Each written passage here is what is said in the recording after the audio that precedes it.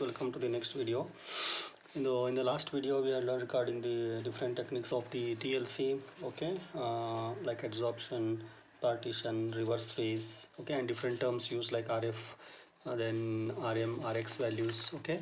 In today's video we will see the different concepts of the TLC, that is the choosing or the selection of the stationary phase, selection of the stationary phase, okay. So what is here used is the main here is we have to see the nature of the analyte, okay. So nature of the analyte, this is what important, okay. So my basic acidic or neutral, so what is been used, so that is the important here to know the nature, okay. So the reactivity or the chemical reaction of the sample with the stationary phase, okay, should not be so reactive. So whatever we are using the stationary phase, so this should not be so much reactive with the stationary phase. So this is what the nature of analyte is very much important. Either it is a basic, neutral, or base the acidic, okay. Now if you see the third point here, the characteristic of the compound. So for the characteristic of the compound, this is also very much basic thing, characteristic of compound, okay. Like nature of analytes, characteristic of compound is also important, whether it is carbohydrates or amino acids, okay, or glycosides, etc. So this knowledge is also very much necessary before we are going for the TLC on a stationary phase, is it? Then the fourth point is very important here is the solubility of the compound or the sample, solubility of the compound or the sample. This also is very much important, okay. So we should know the solubility of this of the compound or sample analyte which we are interested to run on this stationary phase. So this also is very much important parameter, okay. Now the some of the inorganic adsorbents used for in TLC is silica gel. The most important is the silica gel, okay, that is SiO2 silica gel, okay, is SiO2, and it is named as a silica SiO2 depending or due to the presence of selenol, okay. This is what it is present with this group, selenol group, so it may be acidic in nature. So if you see there are three forms of this selenol comes, so that is the free selenol, okay. Then you can see the vicinal and geminal, wick and gem. These three types of silicon we are going to observe. Like we are seeing the structure of the silica in this way, SiO, Si like this, okay, and all OH group will be here and here also like this. OH group is like this, and finally you can see like this. So this is how we can see that the selenol is structured in this way. If you see the free selenol, so this side what we are observing here, there is no bond here, so only single butane. So this is called as a free selenol. And if you see there on the two different atoms, this two OH group is there, so we call it as a wick or vicinal. And on single atom you can see the two OH group is bound, so this we call it geminal. So like this gem, so like this selenol has the three forms of this three forms here, that is the free selenol, vicinal, or geminal, okay. This is what about the first adsorbent, that is silane. Now if you see the size of the particle, so it should be around 15 micrometer, okay, 15 micrometer micron, or it is called 15 micron, okay, micron size, particle size with size range from 5 to 40 micron. So this is a range of the particle size which is ranges from 5 to 40 micron, okay. And it is used to separate the carbohydrates, okay. The silica is used to separate the carbohydrates, then glycosides, okay, then also alkaloids, okay, essential oils like this, okay, amino acids, sugars. So these all things is can be separated by use of the silica gel. The second important comes is alumina. Second adsorbent important comes for TLC is alumina, which is denoted by the Al2O3, aluminum oxide Al2O3, and it is prepared by calcination. Okay, calcination by the process, metallurgical process, so that is a calcination process by heating AlOH thrice aluminum hydroxide, okay, at 500 degrees centigrade. So when you heat this AlOH thrice at 500 degrees centigrade, you are going to result with this alumina. And this alumina is also of three types found, that is your neutral, acidic and basic. Okay, this is very much important, neutral, acidic and basics. Okay, so if you want to go for the neutral, so you just heat it with distilled water. Okay, so you get the neutral. If you want acidic, you go with acid treatment for 24 hours, you get acidic. If you want to basic, you go for basic treatment of the alumina for 24 hours, you get the basic. Okay, so why we want to do this is because you can see that it is helpful for separation of different analytes. Okay, and now as the neutral alkali bonded compounds, okay, Al plus 3 for neutral, if you take the neutral alumina, so Al plus 3 is bonded on the surface. Okay, so Al plus the active site on the surface. And if you go for acidic, so it is somewhat OH will be the active sites on the surface. And if you go for basic, okay, so basic has O minus 2, okay, peroxo type of or O minus 2 form of surface active sites on the surface uh, of the adsorbent. So these are going to help for the adsorption criteria when we go for the uh, experiment. Okay, so this is what, and as usual the neutral, if you see the neutral, they are helping for the n-alkali bonded compounds. Okay, uh, and you can see for the acidic, so active compounds, acidic separate as like neutral or acidic compound. For acidic, so neutral compound can be separated, as well as acidic type of active compounds can be separated. Okay, so likewise in basic, so we can see that basic compounds has been separated very nicely. So like this, depending on our conditions, we can make the alumina substrate adsorbent in a different system. Okay, that may be neutral or acidic or basic. Similarly, the third one is magnesia. So this is magnesia. So this is also used as a very best adsorbent for the stationary phase, which is noted as MgO, magnesium oxide, and it has been finely divided with the also filtered. Okay, filter aid, with the help of filter aid, it has been placed on the on the stationary phase used as a stationary phase. Now, if you see the next one, which is very much used as a stationary phase, is a calcium and magnesium silicate. Calcium and magnesium silicate. This also is used as a very good stationary phase in most of the TLC.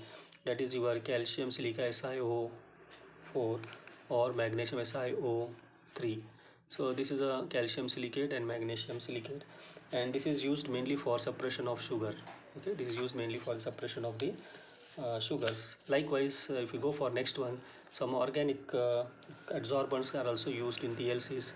Okay, organic adsorbents like you can see cellulose and charcoal.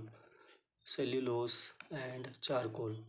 So these are very good adsorbent, okay, which is used as organic adsorbents. And this is cellulose, you can see, is very faster than the paper chromatography. In paper chromatography, cellulose play important role, but in this the result is very good here, using of the of cellulose here. And the main this is adsorb moisture, okay, on the surface, and it is based on the partition chromatography. Okay, so it's very good adsorbent of the moisture also. Okay, and it is sometimes also used in the ion exchange type of resins. Ion exchange resins also it is used. Okay, so this is what about the can say about the cellulose and charcoal. So charcoal also is used as one of the organic adsorbents. So this is very good high capacity. Okay, high capacity of all. If you see all the adsorbent, this charcoal is having high capacity of adsorption. So this is what, okay, it's having high capacity of the adsorption and is used for the suppression of mostly aromatic compounds. Aromatic compounds. So this is used for suppression, charcoal, for the most of the aromatic compounds. Okay, now Now we'll go for the solvents. Now this is what about the stationary phase for the TLC. Now we'll go for the solvents. Okay, what are the solvents used in the TLCs? So these solvents is very much important, which is acting as a mobile phase. Okay, so usually high polar should be avoided. So if you go, if you see that the high polar nature should be some avoided. Okay, so this is what you have to see for the mobile phase, because the high polar decreases the addition. If you take the high polar, it decreases the addition capacity. Okay, of the analyte of the stationary phase. So that is one case, and second case, more than two solvents composition should be avoided. So we should not take more than two solvent composition. This should be avoided. Okay, this also is very much important. So you can take up the most two solvents, suitable mixing solvents necessary, but not more than two, because the phase, there may be the phase change. Okay, so more than two means there is a chance of phase change at different temperatures, because we are performing at different temperatures. So if you use more than two solvents, then what will happen, there may be this change in the phase and you may not get a good separation. So that's why this is what thing you have to keep in the mind before choosing the different solvents as a mobile phase. Now if you see in TLC, the different solvents you start from n hexane.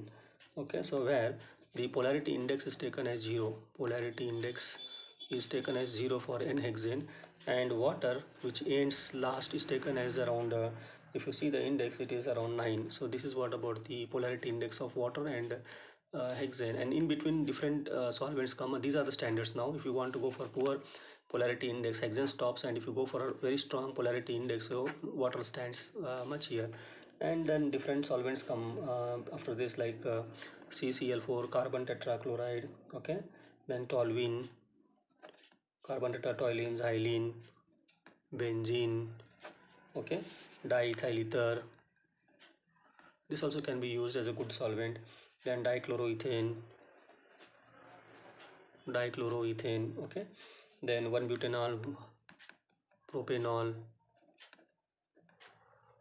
1-butanol, 1-propanol, 2-propanol, methanol, 2-propanol, methanol, ethanol, acetone. Okay, acetanil or acetonitrile, acetic acid, DMSO. Okay, so this is some, and we can see water, so which having 9.